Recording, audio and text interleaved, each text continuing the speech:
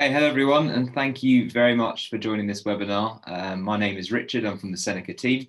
My job is looking after schools, making sure that all schools and teachers are getting the most out of the platform that we have. So that brings me here in front of you today. And what we're going to look at is we're going to work on making sure that you understand three different platforms today. So we're going to look at Google Classroom, we're going to look at Microsoft Teams, and we're going to look at Seneca. And we're going to look at how Seneca works with both of those options, and how they sort of integrate with each other.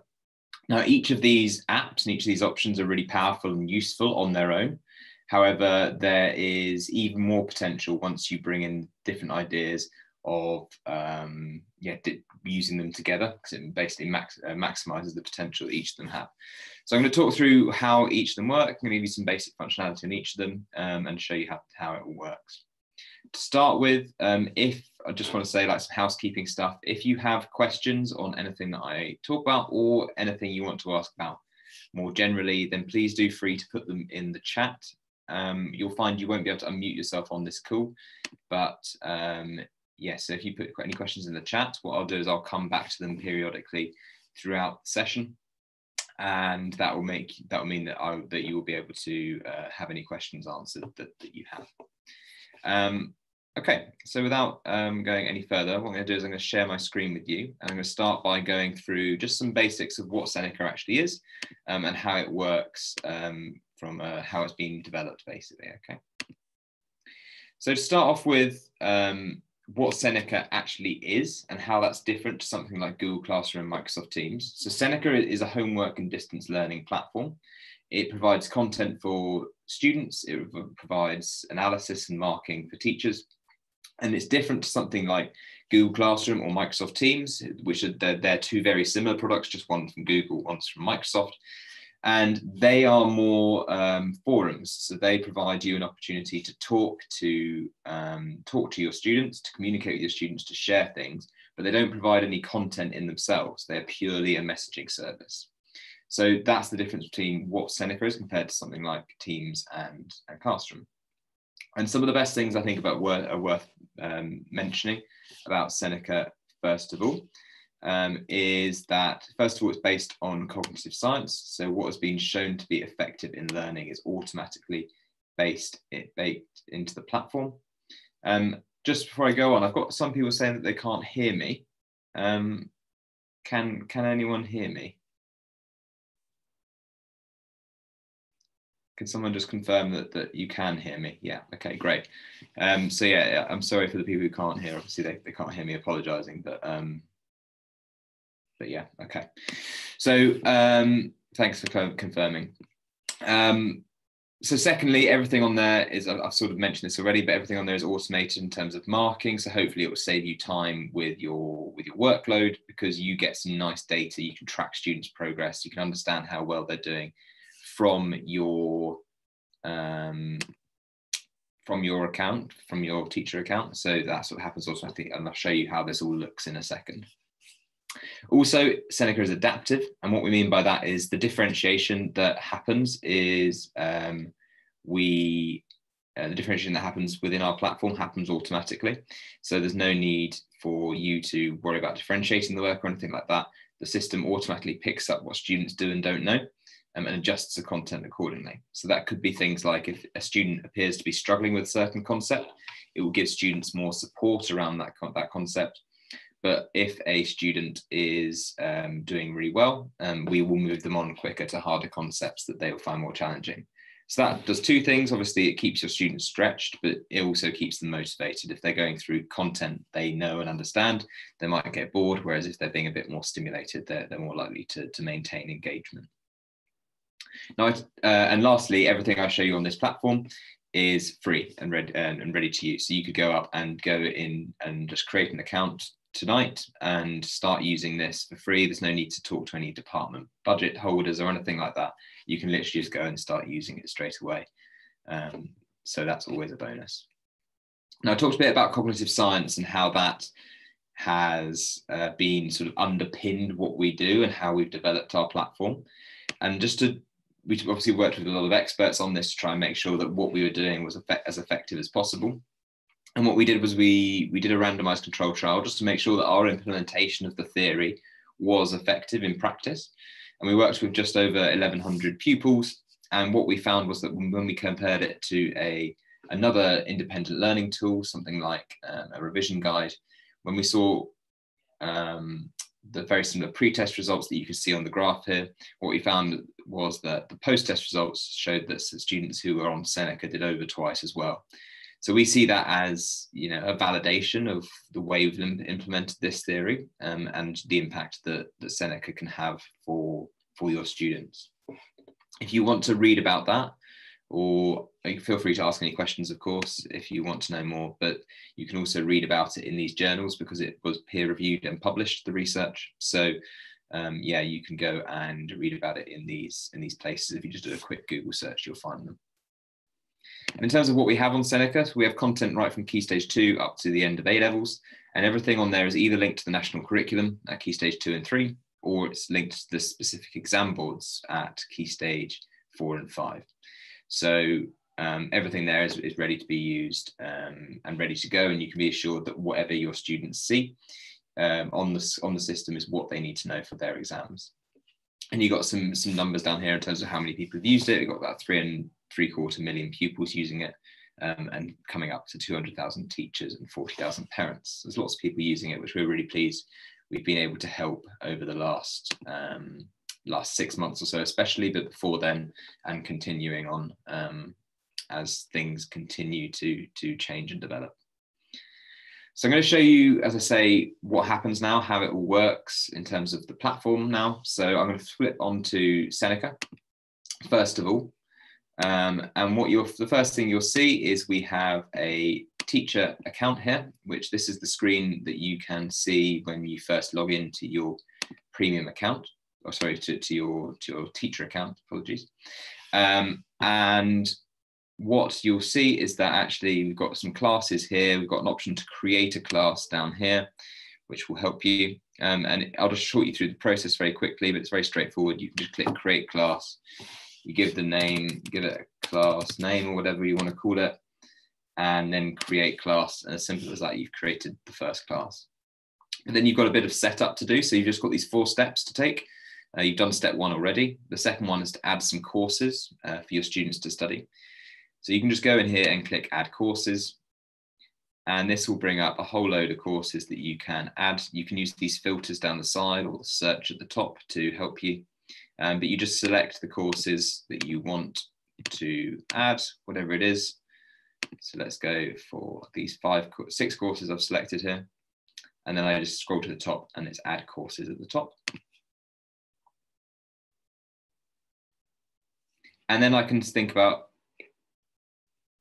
creating an assignment. So the next thing you do is create an assignment, and you select one of those 6 courses that I've just chosen, whichever one is appropriate for the assignment you want to set. And this is where you're saying to students, I want you students to do this topic, and I want you to do it in this way. So you take these sections. If you're familiar with the Edexcel GCSE spec, you'll recognize this breakdown straight from the specification. So things are easy to find. And say you wanted to set one of these, 1 or 2 of these, you just click these little check boxes down the side here and select as many or as few as you wish. When you're ready, you just click assign. There's also this little suggestion of how long it should take at the top here, which is quite handy. But when you just click assign, what that will do is it will allow you to put in a name and a start and an end date. So that's really useful if you're thinking of planning into the future and in terms of making sure that you provide the content for maybe a whole half term. You could plan it all in one go and it would only appear for the student after that start date has passed. So then as soon as that, you've created your first assignment. Now you may have noticed we haven't added any students in here. We've still got students as 0 here. But the next stage is where the first sort of integration and the first steps come into providing you an integration with Google Classroom and Microsoft Teams. So if you click invite students, you see you've got a few options, but I'll focus on these 2 middle ones here. And what I'll do is I'll talk you through both of those processes, starting with Google Classroom. So if you click on the Google Classroom button, that will load up Google Classroom. And the first thing you need to do is choose a class to send it to. So I'll send it to this year 10 class as an example. And then I'll choose an action, which in this case is 4 different actions you can take on this. For sharing a invite link, I would create an announcement. And I'll show you where that goes and how that's different to the other options in a moment. When you click go, that then generates this link, which students will need to click on to join the class. So you can write a message, something like this. Click the link to join the class, whatever it is that is useful to tell your students. You've got some options up the side here. You can choose to select it for particular students if you want. And you can also choose to post it, maybe save it for later, or schedule it for another time, or just post it straight away. But when you're ready, just click post. And the nice thing about Google Classroom is it always gives you an option to view it. So if you click on that view button, it will take you through to Google Classroom, and it will put your message that you just made at 1612 into the stream. So the stream is like the message board, and this is where students and you can communicate with one another. And if students are to click on this link, they will just be taken onto Seneca. First of all, they'll be asked to sign in if they haven't signed in already. But as soon as they're signed in, they can just get this pop-up message on their account, which when it loads, it will just say, you've just joined class name, which is the name I gave this class. And then when the student clicks continue, it will take them through. You'll see those 6 courses I added, and you'll also see the assignment I've made as well. So students can just go straight in and start learning. So simple as that, you've done that on Google Classroom. Let me show you the same process on Microsoft Teams. So this time I'm going to invite my students on Microsoft Teams. So again, it makes sense for me to click on Microsoft Teams.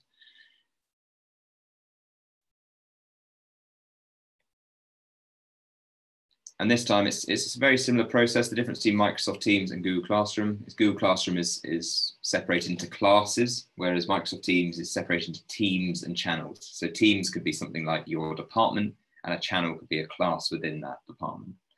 So if I just do, I've got a year 10 maths group set up here. Again, this link's been automatically generated.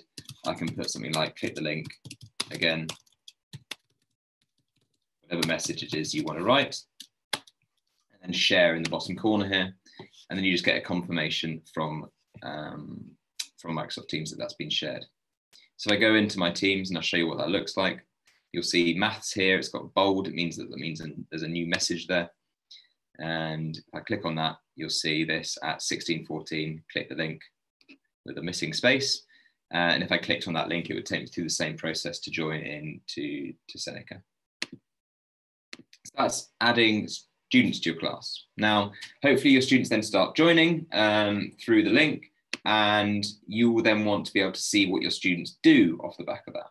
So I'm just going to move into a class that actually has some students in, so you can see how that looks. So if I come in here, I've got 30 students here, and what you can do to see any assignments that have been completed is use this assignments feature here. So if I click on assignments, you'll see first of all upcoming assignments that are there, but you can also look at past assignments as well. So say for example, I wanted to see how well students have done on this assignment that I've set. I can click on it. And the first thing you'll see when it loads is that you've got some basics at the top here. So how many have completed, how many were late, how many didn't complete. And you've also got average scores as well for the sections that I set. And then I can scroll down and I can see all the data for my students based on this assignment. So I can see a nicely red, amber, greened, what my students have and haven't done. If I click on the header of any column, I can sort by that column so I can see who's not done so well. And if I click again, it will tell me who's done really well. And the same with the status. So if I want to see who did it late, it was Braxton. And you can see all the information you need. Now, this stage is obviously really useful. You can then think about how you're going to put some intervention in place to support your students off the back of this. But we also try to make it really easy to put that intervention in place. Now, you'll remember that when I earlier talked about the adaptive learning of Seneca, that every time a student logs on and studies a course, the courses they study will adapt to the individual. So that happens when someone revisits as well. So say somebody revisits your the same session again, it will remember what happened last time, and the session will be different based on how well they did. So we sort of built that feature into Seneca to make sure that it's quick and easy for you to basically act on this data you've got here. And that's using the smart reassign function we've got at the top. So if you click on smart reassign, what you'll find is you've got three options. You can either choose to reset this work for someone who didn't complete the work, which in this case was nobody. You can set it for anyone who got their best score was less than 50%, or you can set it for best score was less than 80%, or you can select multiple of these if you want. So you could do incomplete and less than 80%. It's up to you what you select. But then you can just reassign it, and you give it a name, and a start and an end date, whatever suits you. And in just a few clicks, you've given a really tailored second follow-up assignment for your students. And again, if you want to share this on Google Classroom, Microsoft Teams, you can do, which I'll show you in a second. But we have, you see here, each student has been given a really specific set of sessions to complete. So this Felton's only given one session, Roel's been given 2 sessions to complete. So depending on how well they did last time, they'll get a really specific be given a really specific follow-up task on that. So it's really powerful potentially. Now I dismissed it earlier because I wanted to explain the reassign feature, but this share to Google Classroom and Microsoft Teams will be an option when you when you create an assignment. So you can click on one of these. If I click on Google Classroom first, it will again take you through to Classroom.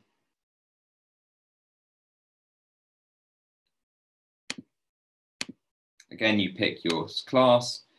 This time you choose another action, which this time I'll create an assignment. And when I click go, again, and give it a title.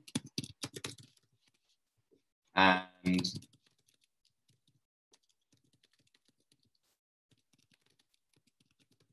click the link to access the assignment. And then there's some options down the side here. The due date's obviously quite obvious. If you're using the mark book in Google Classroom, you can set a number of points for it. And you can also select a topic, which I'll leave blank for the moment because I'll show you what topics look like in a second. But when you assign, you get that same option to view it when it loads. And that will again take you through to the stream on your classroom.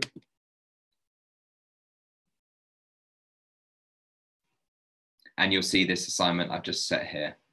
Now the difference with assignments, it goes into the stream, but it also goes into what's called classwork on Google Classroom. So if I click on here, you'll see the Seneca assignment. I've misspelt here.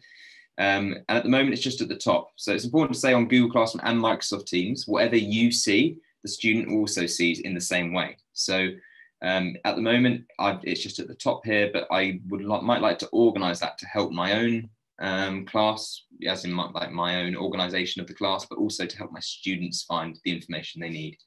So if you want to rearrange this, you could have done it from when you created the assignment, but you can also just drag and drop. So I can just drop it under assignment 2 here if I want. Oh, sorry, under topic 2 here if I want.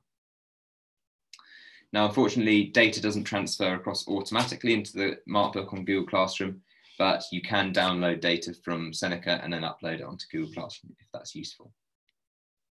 So let me show you again the process on Teams. So this time, if I click Teams, it will take me through there. And again, it's the same setup as before. I choose my Year 10 Maths group. I give them a name. I give them some instructions if I want. And then I share in the bottom corner. So again, when I go into my Microsoft Teams, you'll see here at 1621, click the link. And if students clicked on that link or the equivalent link in Google Classroom, it will just take them through to that assignment and they can start learning. Now you've seen all the data you can get off the back of that, but you also probably want to see how well your students are doing if they just study independently as well. And for that, you can use the Insights tab.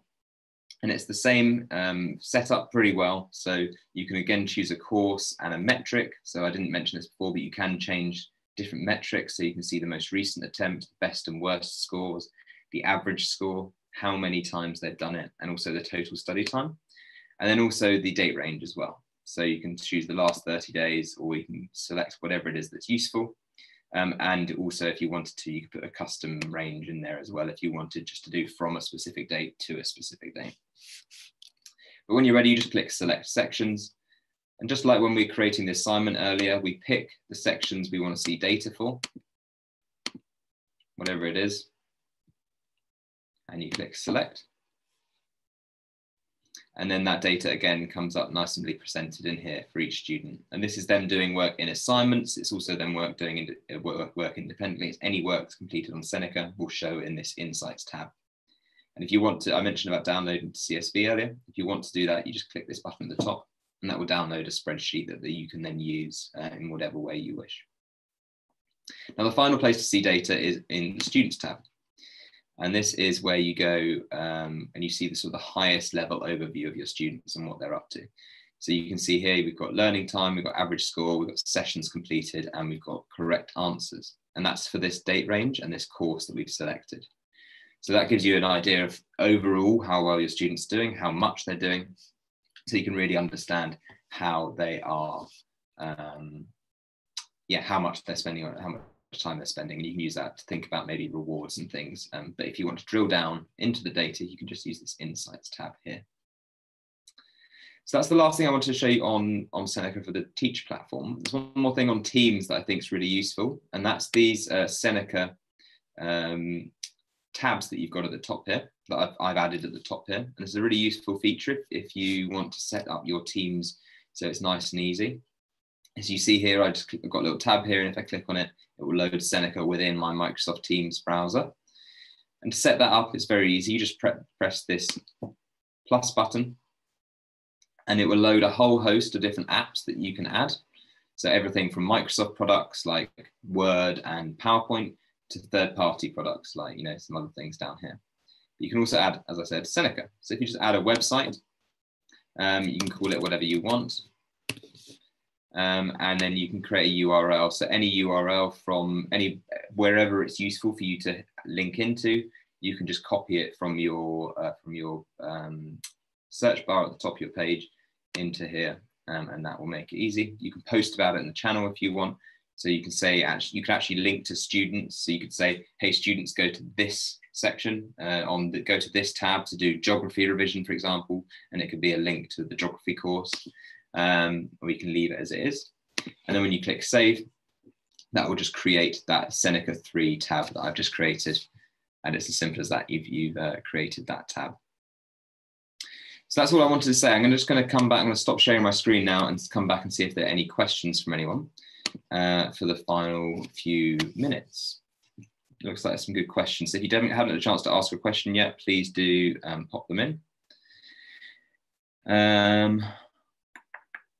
Okay, so question from Jay Lapworth is, can you preview a course? So the answer is, of course. At the top of your teacher account, it will just say student platform. So you can either go in there and have a play around with what your students are struggling with, or also what your students are seeing. So you can see the whole account.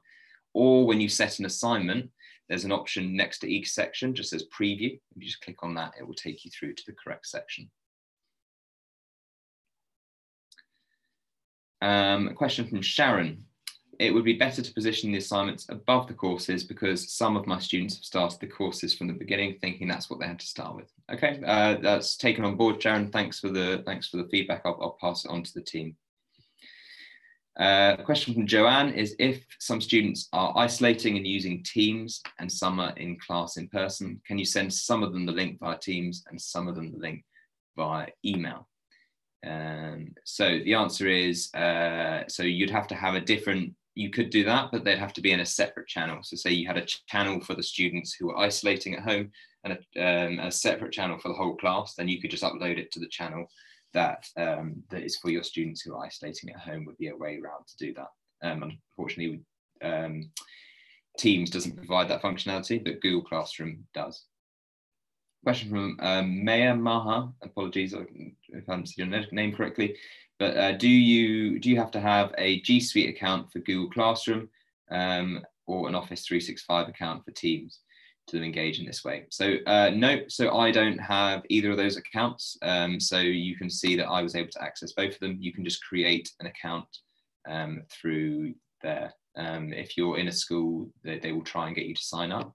But you'll need to talk to sort of Google about that, that you don't need to have a G Suite account or a 365 account to start using this. Question from Jay Cooper is, can you import classes from Google Classroom into Seneca? So no, unfortunately not. That's not something we provide, but as I say, you can just share that link straight into Google Classroom, and once students click on it. I'm glad. So Sue says, thank you. Being able to set Seneca via Teams will be revolutionary and time saving. So I'm pleased we could help Sue. Question from Gitika. Again, apologies if I didn't say your name correctly. Could you send me a recording of this? So that's a good point. So yeah, this recording is live, being live streamed on YouTube right now. So if you want to have access to it, all you need to do is go to our Seneca CPD YouTube channel, and you can just go ahead and watch this back or share it with your colleagues or whatever you want to do. Okay, question from Kaylee says, in classes on Seneca, can you divide them into subgroups? So you can't divide them into subgroups. What you can do is you can just set assignments for particular students. If there's a particular group of students you want to set an assignment for, you can just set them that work. But don't forget, within each session, not all students will see exactly the same thing.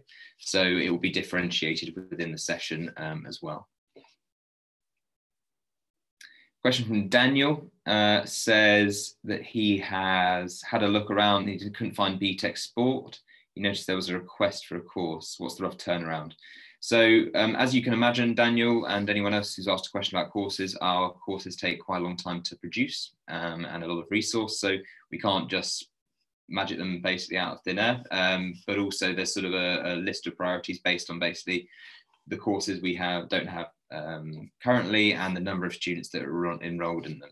So I don't have a particular lead time for any courses, I'm afraid, but we do them basically on a priority basis based on how many students take that course. We currently cover about 95% of the courses of the exams sat in England and Wales. So we have good coverage as it is, but yeah, we want to add more. We want to add things like BTEC Sport in the future.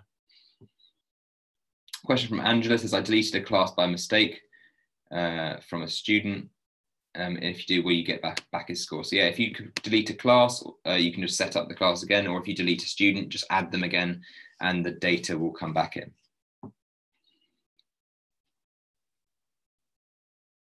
Okay, so that looks like all the questions. So thank you very much for joining. I hope you found this useful. If you have any questions or need help getting started, what I'd suggest is if you go to log into your account, and then there'll be an option to have a live chat with our customer service team, and you'll get through to my colleague Olivia, who will be able to help you with any questions that you have. But otherwise, I hope you found this useful, and yeah, thank you very much for joining. Have a great evening.